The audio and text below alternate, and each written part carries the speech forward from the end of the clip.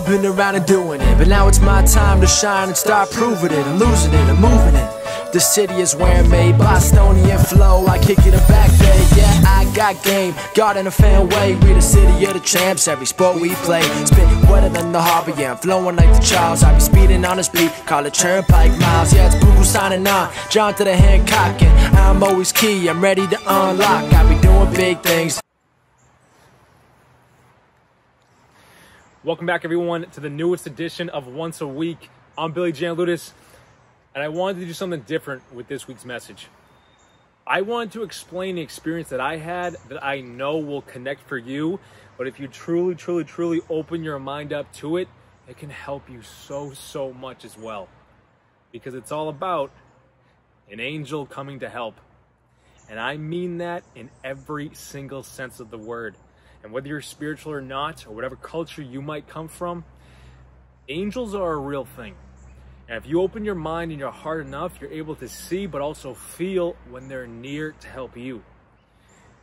But for this message, I want to explain to you a meditation that I've done, but truly the lesson that was taught to me in the process about myself and about other people that I'm around in my life.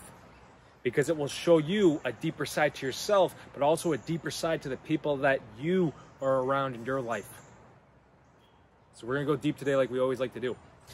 But before we step into that, guys, if you have not subscribed to Once a Week yet on YouTube, please hit that subscribe button below. Become a part of this channel and become a part of the ultimate goal of helping as many people as we can. And please like this message as well by hitting that thumbs up button below. But all that being said, let's step into the process right now. So to paint this picture for you, a while back, guys, I was truly going through a very tough time. You're building yourself, you're putting the pieces together to pursue and achieve that goal of yours, but still, life just doesn't seem right. And whether it's impatience for certain parts of your life that you want to be here now, whatever it means for you, maybe the success, maybe the relationship, maybe the house, whatever it is for you. Or maybe it's you battling yourself and thinking that you aren't doing enough, when you might be doing all that you need to do, all that you can. But for me, it was impatience. And when we get impatient, we tend to jump at the first thing that crosses our path, rather than calculating and trusting that things are coming together just as they should, and making the right decision about them. This will forever be a battle for everyone in the world, I can guarantee it. But I started jumping the gun on a few things and feeling like the movement that I'm making in the right direction, and it is in the right direction, because everyone and everything always tells you, you take action. And I'm taking action in these moments. I'm seeing things come together. I'm excited about it. I'm feeling good. Pieces aren't just coming together, I'm putting them together. It's a great feeling. But then, and this has happened to me a lot, which is probably why it was on me to do this for today's message. But in those moments of excitement, everything fell apart, or everything falls apart. The people that I connected with in those moments of action, they were gone in the blink of an eye. The results and the success seemed to just slow to a snail's pace, and I can tell you, I was truly left devastated. I was left annoyed, I was left drained, and probably more impatient than I've ever been in those moments. And all those feelings and all those emotions are all common when things fall apart, right? But in them falling apart, it led me to so many deeper areas of myself, and led me to so many deeper areas to learn in. And one of those areas was a specific meditation, our topic today, our topic here and now. And I'm just going to describe what happened in the meditation to you so you can envision it and experience it for yourself. So as a meditation begins, you find a peaceful place. You find that center. You focus on your breath. And you let your mind relax. And I was guided in this meditation to go back to a time where something didn't work out the way that I wanted it to. For all of us, this is usually a time with a person.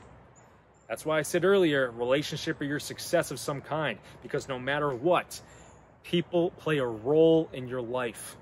And for me, I let my mind bring me back to a moment that created a lot of pain because of the excitement being there and then fading in just an absolute instant. And in this guided meditation, you begin to envision an angel, your guardian angel, next to you or above you, and they begin to bring you to a new perspective of the situation that you were in. Looking back at this moment in your life, you begin to see what was really going on and why things faded. Rather than looking back at it with a grudge or with some sort of frustration, which we all can do and which we all probably do with some aspect of our life.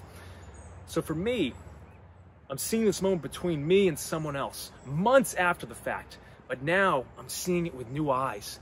And I begin to see the different energy levels between me and the person, the different intentions of me and the person, the different emotional levels of me and the person. All of this being information we do not usually pick up on in the moment. And if we're impatient, like I mentioned before, we can miss it absolutely entirely. So in seeing this with new eyes now, thanks to that deeper experience, this angel experience, you begin to see the different levels people operate at. And if you aren't operating on the same level as someone else, there's a very good chance it's going to fade. We usually don't have all the answers to someone else's life because everyone is going through something you know nothing about.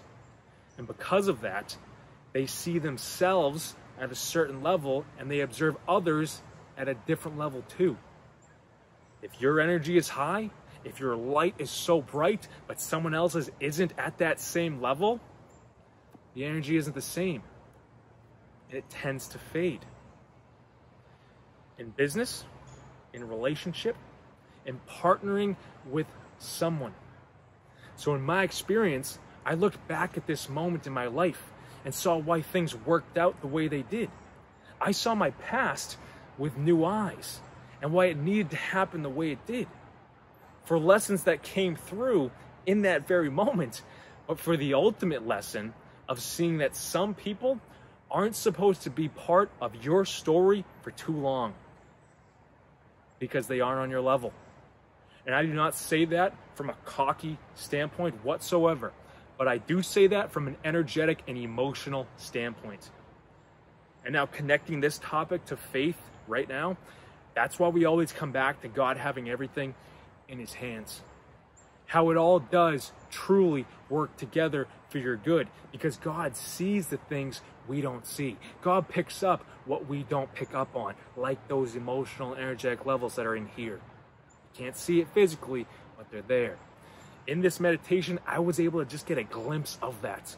And it brought a healing in, but it brought a lesson in how I perceive others now.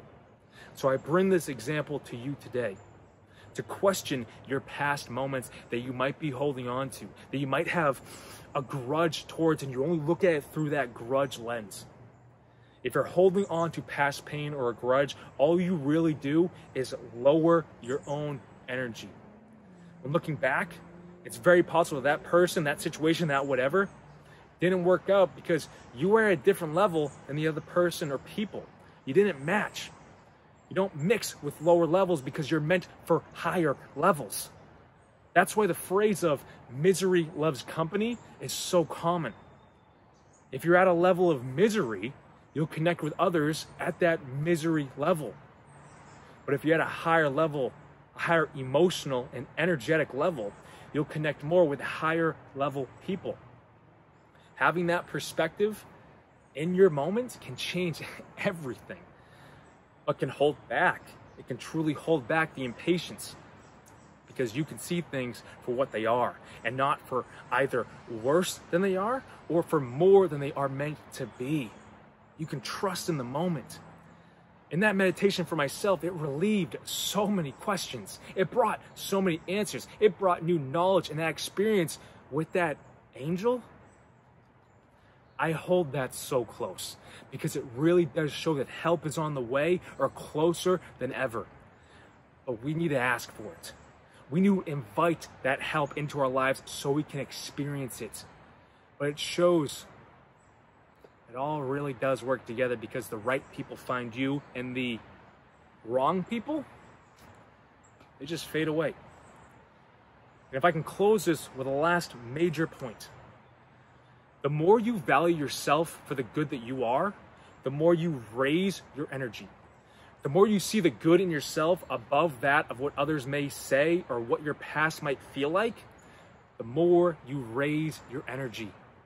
The more you feel great about your life, the more you see great in your life, and the more you welcome great into your life.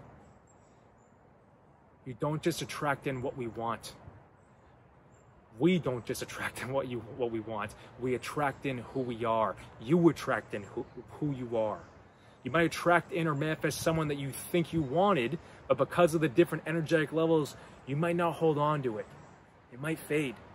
But in fading, you elevate higher to where you're meant to be for your entire life, your best self. Because it all truly does work together. Think about it. But I'm telling you, go meditate for yourself and think back to a past experience that you had. But see it with new eyes for yourself and ask what answers are there to find. If you looked at it from a higher perspective, what would you find? Where was the other person or people on an energetic level, on an emotional level? If they didn't match with you, you might connect to why. You're exactly where you need to be here and now. That's the truth. Trusting in that allows you to find peace, but also understand what step to take next. Because it all truly does start with you. And that's personal power at its finest. I'm telling you.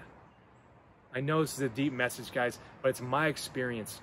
And I want you to experience that as well, so you don't carry what you were never meant to carry. Leave it and keep on moving forward to your best self. It's all you're meant to do. So you can welcome in what is truly meant for you. Go give this meditation a shot, guys, and reach out with questions or experiences with it. Comment below if you have those questions. Reach out to me personally. I'm going to close it right there. But I thank you guys so much for tuning in. Reach out. Please reach out if this sparked something for you. If you had a similar experience, maybe you've had something greater that could help others. Leave a comment. Reach out to me. I'd love to hear it. I'm here. But please like this message on YouTube, guys, and hit that thumbs up button below. Share this message to someone who you feel needs to hear it and can use it to help them in some way, because like I said at the start of this video, that's our goal. Reach out a hand to someone else. And if you haven't already, please subscribe to Once a Week and take a look at all of our other messages. I'm pretty sure at the time of this posting to YouTube, you have 404 other messages to go check out, and I know one of them has exactly what you need to hear. Go take a look. And if you or anyone you know is in need of a coach who can help in the areas and perspectives discussed today, guys, head to BillyGLifeCoaching.com and set up a free call with me, and I'm here right there for you because I want to be right there for you. Think about it, guys. But until next week.